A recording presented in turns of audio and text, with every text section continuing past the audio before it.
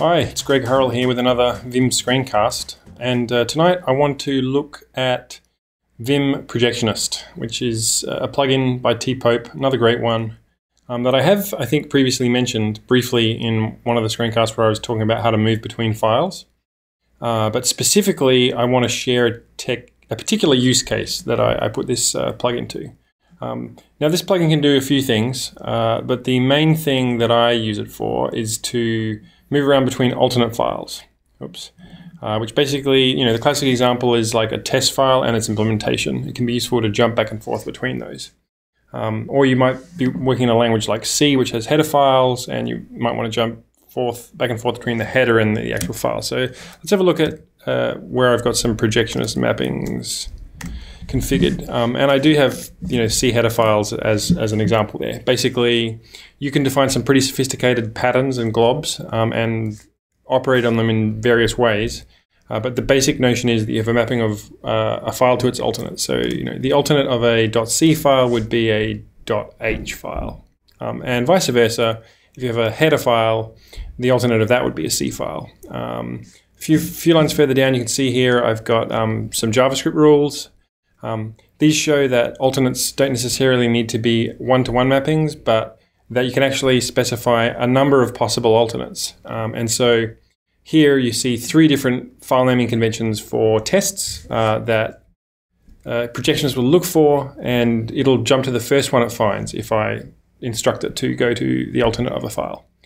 Now, recently I started playing with a language called Reason, where I don't just want to jump back and forth between two files, but there's actually a third kind of file that I would like to potentially navigate to at times. And so those files are the implementation file, the test for the implementation, and a thing called an interface file. So bidirectional mappings aren't going to cut it anymore. So basically I'd like to show you how I achieve quick and easy navigation using Projectionist when there's more than two files involved. So I'm going to do that on the whiteboard, just because it's easier to see visually, I think, than looking straight at the code. But let's make this abstract and just assume that we have three kinds of files, A, B, and C.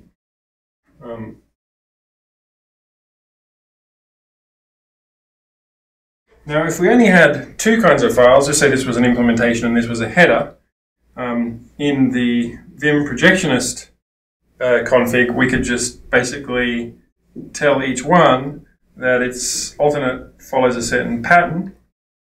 And basically, when I try to go to the alternate of A, it's going to say, okay, let's search for something that ends in B. Oh, look, I found it, let's jump there. Likewise, when I want to go to the alternate of B, it'll say, okay, do I have anything with A? And it'll find it and come around here. So you can effectively cycle around between these two file types. When we have three file types at issue, we can actually exploit the ability of Projectionist to work with a list of alternates to construct a cycle. So because it will go to the first one that it finds, when we're in an A file, we can say, well, try to go to B first, and if that's not there, go to C. So that gives us a way of getting from A to B. And for B, we can say, try to go to C first, and if that's not there, go to A.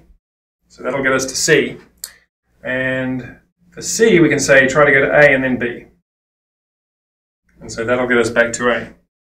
But the nice thing about these ordered choices is that if any of these files is missing, we can still do the cycle. So just say I was trying to jump from an A and there was no B there.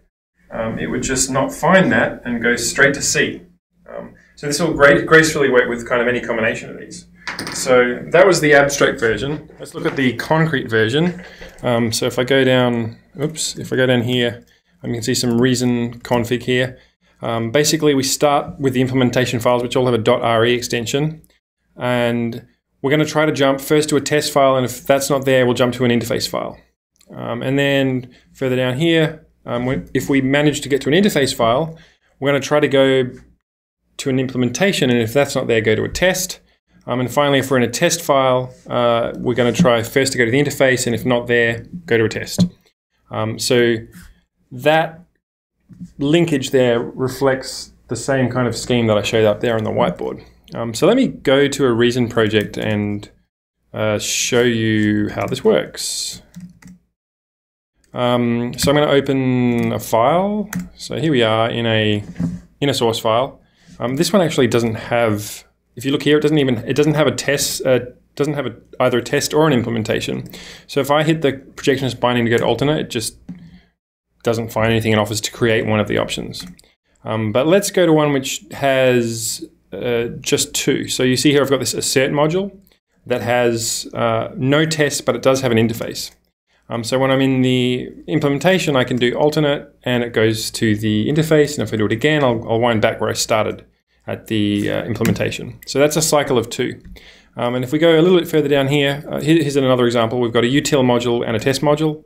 So doing alternate goes from implementation to test. Doing it again goes from test to implementation.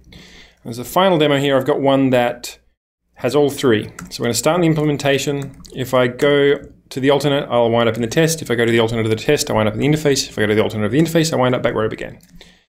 So :A enables me to cycle through. If I had a longer cycle than 3, I would probably bind that to something a little more ergonomic, but in reality, this is just fine.